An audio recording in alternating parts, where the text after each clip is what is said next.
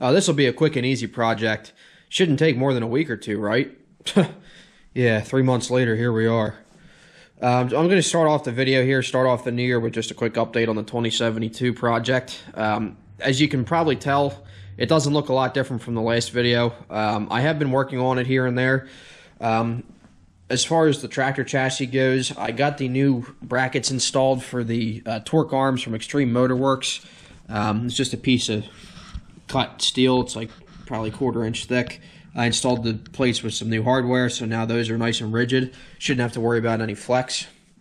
I pulled the charge pump coupler off, and I pulled the charge pump off, cleaned it out, and resealed it with a new seal and a new O-ring.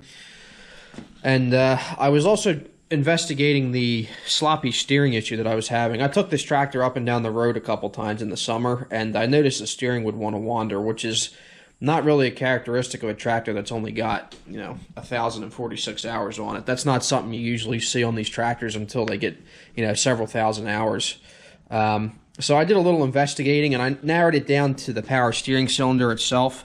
Upon further investigation, the mounting bolts for the cylinder were actually they had worked their way loose. So this bolt back here on the rear hind joint had started to work its way loose, so I tightened it up.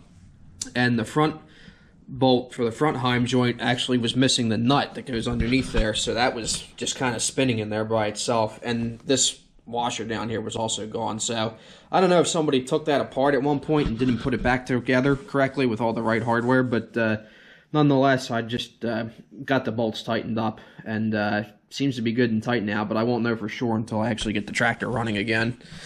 I got the new piece of foam insulation installed on the firewall to help block some of the debris from getting sucked into the flywheel. Just a quick and easy step. And I think I forgot to mention this before, but in the process of pulling the engine out back in November, I managed to break the connecting eyelet off of the starter cable lead. So I just put a new one on there and added some heat shrink to make it secure. And I've just kind of been going over the tractor with a fine-tooth comb, really addressing anything that looks a little concerning. I still have to replace the fuel lines.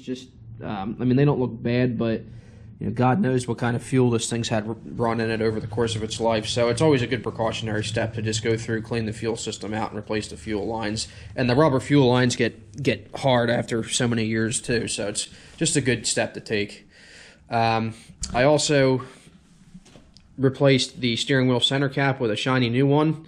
It really makes a difference. The original one was faded and the Cub Cadet logo was gone. I replaced the key switch. I said in the previous video that it had the wrong key switch, so I got the correct 4-position switch, and that's all taken care of. One other thing I forgot to mention, I also replaced the hood ornament. The original hood ornament was gone, but somebody replaced it with a little pull handle, so I took that off. And I don't know why you put a handle here anyway, because you're getting the least amount of leverage pulling the hood open from here as opposed to back here. So I don't know who decided to put that on there, but I put a correct, this is an original, not a repop hood ornament on. It's the little things like that that make the biggest difference, because when the hood's on the tractor, you really, it's the things like that people notice. Now, as far as the engine goes, I know it may not look a whole lot different from the last time you guys saw it, but I actually have done a significant amount of work to it. It's almost complete, with the exception of the large pieces, mostly just the shrouds and manifolds that have yet to go back on. The internals, all the really important stuff that I was worried about is done. Also, don't mind the flash rust here. I think one night this week when it was real cold, we had some moisture get in here, probably because the garage doors here don't seal very good at all. The building's over 100 years old, so you can't expect everything to be perfect. But nonetheless, I think we got some moisture in here, and it just caused some flash rust. So I'm going to, obviously, before I put everything back together, I'm just going to clean that up real good. I think the last time you guys saw this engine, I was talking about my plans for pulling the cam out and inspecting everything. To make a long story short, I did pull the cam. That wasn't too hard to do. The cam looked good. The lobes all looked good. The valves looked good. I checked everything, the lifters and the springs as well. Everything checked out okay and within spec, except, as I suspected, the cam bearings were shot. The one on this side was worn, and a lot of the material had actually peeled off, and pieces of that material were sitting down in the oil pan, so that was a little concerning. But there was actually a lot of bearing material left, so I think from that, it's safe to assume that the bore for the bearings, for the cam were okay. Because a lot of times when the cam bearings get worn out, it also takes a toll on the bore that they sit in. But there was a lot of bearing material left, so I think the bore was okay. And everything checked out, like I said. So I got that. I got some new bearings ordered. I drove the old ones out, pressed the new ones in. That was fairly straightforward. There's really not a whole lot to it. It just, it takes a lot of patience. And then once I got that taken care of, before I put the valves back in, I went through and I decarboned all of the ports for the intake and exhaust valves. I just cleaned them out real good with the wire brush as best as I could. When you let that carbon build up in there linger, all that does is allow more heat to be generated, and it makes your engine run hotter and less efficient. So I spent some time wire wheeling the ports out, trying to get everything cleaned up as best as I could, and reinstalled the valves and got them adjusted to spec. I think the last time you guys saw this engine, the heads were off and I was discussing having a machine shop build them down. I did end up going that route. I took them over to the little Amish machine shop down the road, and it wasn't cheap. They charged me $110, but the machine shop milled the heads flat and put a nice polish on them too. And they also bead blasted the heads, so they're all nice and clean now. And that's basically a good guarantee against having any debris or anything built up inside those cooling fins. Because sometimes when you try and blow those out or wire brush those out, you don't remove all the material down in there. And as soon as you start putting the engine to work, mowing grass or doing whatever, if there's a little obstruction in those cooling fins somewhere, debris is going to start building up right away. That's why it's so important to keep them fins clean. So the Amish machine shop, they did a really nice job milling the heads flat and bead blasting them. And then I reinstalled them on the engine with 9 new grade 8 bolts. That's a step that people often overlook. You got to remember with these engines, especially with an aluminum block, the head bolts will stretch because all of the heat that these engines produce is right in here. And the head has to absorb and dissipate a lot of that heat, which is one advantage of aluminum instead of cast iron. But over time, after so many heat cycles, those head bolts will stretch. So if you blow a head gasket or your cylinder head gets warped and you go to mill it and put a new gasket in and reinstall it, you're not really doing yourself any good if you're just reusing those original head bolts, because there's a good chance they're stretched, and even if you torque them to spec, you won't be able to get that same seal as if they were new. So it should be standard procedure for anybody who does this kind of stuff to replace the head bolts every time they replace the head. Now these Onins are a little bit tricky because they use 2 different sizes of head bolts. Actually, I think some later engines even had 3 different sizes, but it's just a matter of getting a head. I think I used a 5/16 by 1 3/4 or 2-inch long bolt. I tried to keep it as uniform as possible. Torqued them all to spec. I also installed some new spark plugs. I'm running the hotter spark plugs, the Champion RS17YX. These would have originally had a RS14YC, but the 17s, I think if I'm wrong, somebody correct me. I think the 17s are a hotter spark. At least that's what Onan recommends now in the later manuals. Also, per the advice of Boomer, my parts guy, I also rebuilt the oil pump. That's very simple to do. When you take the oil pan off, the pump is very easy to remove from the engine. It's just one gasket basically, and that sets the backlash on the 2 gears. It's just a simple gear pump. The thickness of the gasket, determines the seal there and determines the backlash between the 2 oil pump gears. And the oil pump rebuild kit comes, at least from Boomer's Onan parts. He provides 3 new gaskets of different thicknesses depending on what your original gasket was, as well as a new key. So that was very simple and easy to do. So I also got the oil pump straightened out. That should be good for many more hours of service. I checked to see if this had the plastic flyball spacer, but being an 85 build, it has the metal one, so that was no concern. Just kind of gave it a good once over. I replaced pretty much every gasket and seal. All the intake and exhaust manifolds will be getting new gaskets when those go back on. I also have new gaskets for the points. I have a new set of points in the box there, but I managed to, in the process of putting the points back on, I actually broke the base plate that the points attached to, so I'm waiting for a new one of those to come in. But other than that, it's coming together very well, and hopefully within the next week or so, this thing will be making some noise. I'm currently at a standstill while I wait for parts because both of my snap-on torque wrenches are broken. Go figure. I have to send them out to get rebuilt, so I have to borrow a torque wrench from somebody so I can do the final torquing on the heads and the manifolds. With these Onan engines, you want to make sure that everything is torqued to spec. You don't just want to torque it by feel, especially with these intake manifolds. With the way that they seal, everything should be torqued to spec. You don't want to risk a manifold leak because everybody knows how much of a pain in the rear end those surging Onans are, especially when you have an intake leak. I'm also waiting for a new fuel coil for the PTO clutch because the original one, the windings were pretty much shot. I discovered after I took it all apart, and at some point one of the 3 studs for the adjusting lock nuts broke off, so somebody drilled a hole through the backing plate and put a bolt in there with a wrong size nut. So how that PTO was still working, I don't know, but the armature is okay.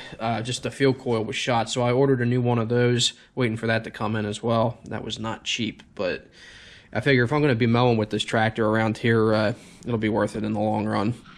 So my plan for this tractor is to get it back together in the next couple weeks and bring it to the Indoor Expo at the Lebanon Valley Expo Center. That's February 18th and 19th. If you live in the Northeast, come to that show. I highly recommend it. It'll be a great turnout this year, and there's a lot of good, rare, and collectible tractors there on display. So I will be sure to have this 2072 there, and the deadline's getting pretty close.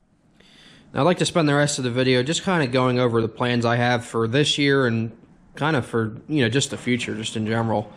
As you can see, I've taken on a lot of projects. I've got the International Cub here. I have the carburetor off of that. It's still sitting in pieces on my workbench. I got an ultrasonic cleaner as a Christmas gift. It's over there on the bench, so I have to, when I get done with the 2072, my next project is going to be getting the carburetor clean, put back together, and getting this tractor running again. And then I want to get it out of here. So this will be for sale come spring. Once that is done, I am planning to start working on the H back here. I bought this last July, and I rolled it in here, and I have not touched it except for using it as a parts hanger, as you can see. I bought this because I wanted this to be like a good leeway into working on the 2-cylinder tractors. Aside from my grandfather's 60 restoration project, I have not had a whole lot of experience working on the 2 cylinders, and I figure the H's are small, but they're pretty stout for what they are, and this is a basically restoration project that just needs a few last things put on it to be finished, and could use a paint job as well, but I'm more focused on the mechanical side of things. This really doesn't need much aside from the water pipe put back on, the magneto put back on, and the shutters put back in, and just needs everything adjusted, and it needs filled with fluids and all. My plan was to hang on to this H for a long time just because they're getting more and more collectible. I mean, they're not making any more of them, so they're not getting any easier to find. There's a good handful of them out here in Lancaster County, PA, though. There's a lot of farmers that are still using these things, so there is a market for the 2 cylinders, especially the Amish folks living out here. They love these things. But like I said, the H's are getting more and more collectible. You just don't see too many of them anymore. And my thought was to hang on to this tractor for a long time, just to kind of have it in the collection. But as time has progressed, and as my work schedule gets busier and busier, and my time out here in the shop gets lesser and lesser, I've realized that I think keeping the H in the long run may not actually be the best idea for me, because at the end of the day, I still have my grandfather's 2 old tractors that have been patiently waiting to get restored back in New Jersey. And that's, restoring the 60 and the 4000 is something I've wanted to do since I was, 10 years old. So we're going on, 14, 15 years now of waiting. And I keep putting it off and putting it off. But out here, I've got the space now. I've been acquiring the tools. And out here in Lancaster County, there's plenty of resources that are knowledgeable when it comes to these 2-cylinder tractors. So if I'm going to rebuild the 60, I mean, this is the time and the place to do it. So, as a result, I've decided to prioritize working on the 60. Obviously, the shop does not look like it right now because it's still a freaking mess. But to give you guys a rundown of my plan for this year, my goal is to have the 60 in here by the end of the year, which means that I'm going to have to make some room. And in order to do that, the Cub is going to have to be sold. That'll be sold come spring, like I said. And unfortunately, I'm going to have to sell the H as well. but not before getting it running. I would at least like to, you know, just practice with it and get it running and run it around a little bit first. Like I said, I hate to do it, but my grandfather's tractors take priority. And unfortunately, I think I may have to sell the 318 as well. I know it seems sacrilegious of me to say that, but I honestly just don't, now that I live here, you know, I'm not mowing a lot of grass or anything like that. I just don't have a use for the 318 anymore. I mean, you know, I hate to say it, guys, but this tractor has been sitting here untouched since September. I just don't use it as much as I thought I would, and this tractor has spent a lot of its life just sitting. That's why the hours are so low on it, but I would like to see it go to a good home where it's going to get used and, you know, loved and taken care of. And it does need a little bit of work. The engine, as you could probably figure from so many years of sitting, a lot of the seals in the engine are going bad and leaking, so I've got a lot of gaskets and seals ready to go in it here. That was another project I was planning to get to, but I just don't even know if I'll have the time. I'll see what I can do with the 318. I may try and do a little bit of work to it before I sell it, but of course that's all dependent on the time I have. And the 782, I'd have a hard time getting rid of that because I, you know, invested a lot of money in it, and it's a custom build. I mean, there are no other 782s out there like this one. So I'd be hard-pressed to get rid of this one. I'm going to be hanging on to it. It needs a little bit of work, but it's a good conversation piece it shows, so I'll be hanging on to it. Like I said, what it boils down to is that my grandfather's tractors take priority, and they've literally spent their entire lives outside. I don't think those tractors have spent a single night under a roof in the, you know, 50, 60-plus years that they've been around. So it's time that they get proper TLC, and they're going to get the restorations they deserve. Now, of course, when it comes to buying and selling antique tractors, you got to have a decent, you know, a decent-sized truck and trailer to haul that equipment as well. Those of you who have followed me for a long time, you know that I have been running a 2000 F-150 that I've had since high school. It was my first truck. You know, good old half-ton. That truck served me very well. I also had a single-axle 6.5 by 12 utility trailer that I pulled my lawn equipment around with and hauled garden tractors to shows with. But the truck and trailer served me very well over the years. But with the equipment getting bigger and heavier, and with my tastes always evolving, it was time to move on. And I foresee myself collecting a lot of bigger tractors in the future. So I'm trying to prepare now for what will come. So I was due for a fleet upgrade.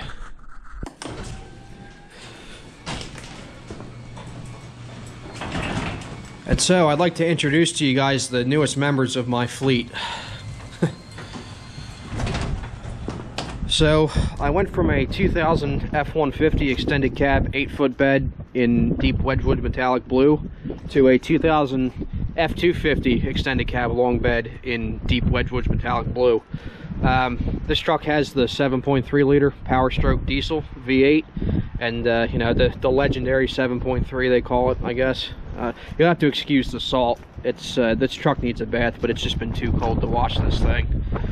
I bought this truck back in October, and shortly thereafter I sold my old F-150, my blue one. I still have my red F-150, the one that belonged to my uncle, but it's back in New Jersey right now getting some work done, and I'm trying to keep it out of the salt as much as I can because that truck is just too clean. So I picked up this F-250 back in October. Thanks to the help of a couple of friends, I managed to find out about this truck. It was for sale locally, about 40 minutes from here, and an older couple had it, and had it maintained by the local mechanic every year, so it's in pretty good shape.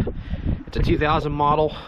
It's got 180,000 miles on it, and I have a lot of learning to do with these diesels, no doubt about that, but I'm not new to them by any means. There's just, when it comes to, you know, running these things, maintaining them and modifying them, there's so much to learn. And I've wanted one of these trucks since I was a little kid. I mean, my uncle had a 2000 model year F350 dually with the 7.3, and then now he has a 2005 dually with a 6-liter, and I grew up around these Super Duty trucks, and I always wanted one for myself. So, and I have plenty of friends that are running these trucks, that have been running these trucks with a lot of success, especially the 7.3s. And they've, especially when you compare to what they produce today, the 7.3s are very reliable and have a great reputation. for longevity. So I figured it was about time I jump on the bandwagon. So I sold my F-150, my old F-150, and I bought this old girl. It's funny, this one's actually older than my truck that I had before, and it's the same color, but it's my plan is to hang on to this thing for a very long time. You know, the 7.3s run forever with proper maintenance, and in my personal opinion, the Ford first generation Super Duty, you know, 99 to 03, were some of the best trucks ever built.